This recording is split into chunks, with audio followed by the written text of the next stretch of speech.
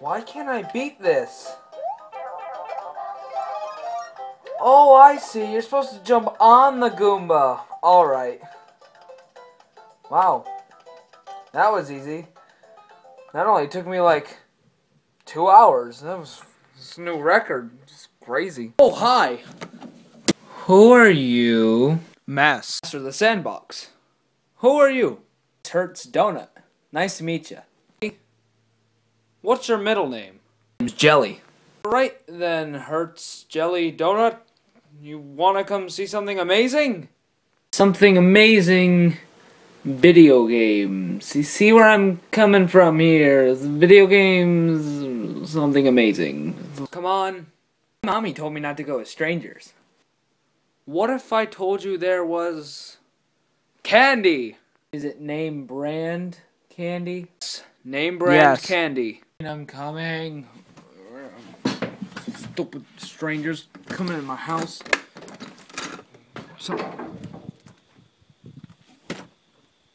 What is that? Just a sandbox, see?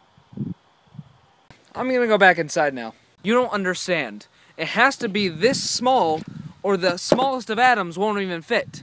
But on the inside, it's also big enough to hold the entire universe. Or the sandbox could even hold the sandbox. It's basically because of the quantum physics of the space-time continuum. It's running on the equation of space-time equals E equals mc squared plus the angle of a circle times Chuck Norris's Nokia phone divided by the flux capacitor plus a chameleon circuit with a sprinkle of Morgan Freeman's voice and a unicorn, and then with just a dash of cafeteria food, because cafeteria food, as you know, contains rocket fuel. You knew that, right? What else would make it taste that bad? Did you guys get that? Because we're not repeating it again. But there are rules. I'll say them in order of their priority. Number 1. Nothing exists until we put it in the sandbox. Anything can exist, but not until it goes in the sandbox. Got it? Okay. Number 2. This is Master Cosby Sandbox. We can't put anything in the sandbox that he did not approve me of putting in. And well, it's more important than the other two, so I guess rule -1. We must hit the reset button when we're done in the sandbox to reset the entire sandbox. If we don't, things start escaping, and then you got like TARDISes just flying everywhere. It's just a mess. Just listen to me when I say reset the sandbox when you're done. Oh, I almost forgot. If we're outside of the sandbox, this bell will make a noise. If we're inside the sandbox, it won't make any noise at all. Alright, you ready to see how the sandbox works? Fine. Here's how it works. Say you want a Pokemon. Just open it up, put a toy in there, and now what? Well, here's the fun part.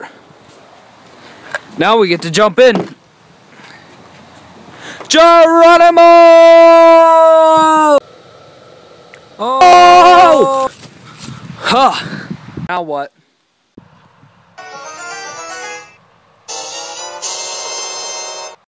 Go open it. Whoa, is that a Meowth? Meowth? It's not the coolest thing I've seen. Of course, I am 900 years old. You don't age inside the sandbox.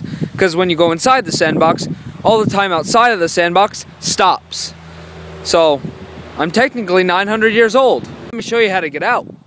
You control an all-powerful sandbox with a 3DS. I used to use Xboxes, but they kept red ringing and were way too expensive. Nintendo rules. Oh, sorry, I had a little frog in my throat. Nintendo rules. Here's how you get out. You just press the A button, and then the Smash Bros. Demo comes up, and Geronimo! Oh! Woo, that was fun. Now that we're back, let's go inside and I'll tell you how to reset the sandbox. To reset the sandbox is press the power button, then press power off. Oh, so it's like the TARDIS from Doctor Who. Not really. It doesn't travel through time, it only stops it outside of the sandbox. It's like the DeLorean from Back to the Future?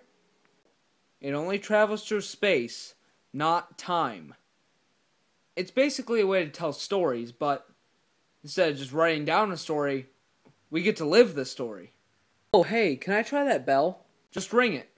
Thanks. So, where is Master Cosby?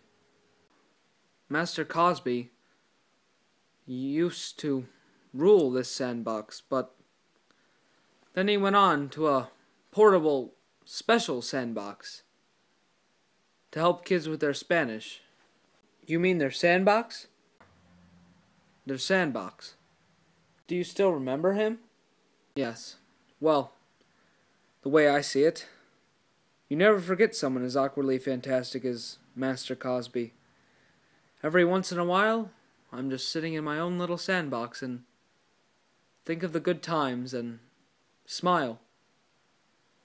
Of course, I don't have to smile, but the way I see it, life is always a pile of good things and bad things, and Mr. Cosby definitely added to the good things. The words of Dr. Seuss: don't cry because it's over. Smile because it happened. And even when you're hobbling on a crutch, you'll never forget about all the good times you had with Mr. Cosby. He must have been really good. He was the best. In Sandbox School, there was never any teachers that really connected with us on a personal level, like Mr. Cosby did. He understood your problems, and he talked about video games and movies and TV shows. When he left on his portable sandbox to go help little kids with their sandbox skills, they tried to replace him, but no one could teach sandbox skills like Mr. Cosby could.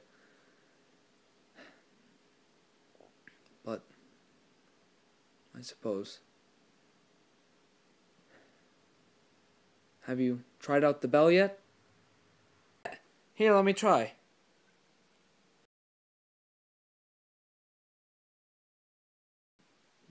What did it mean if the bell didn't make any noise? Oh no.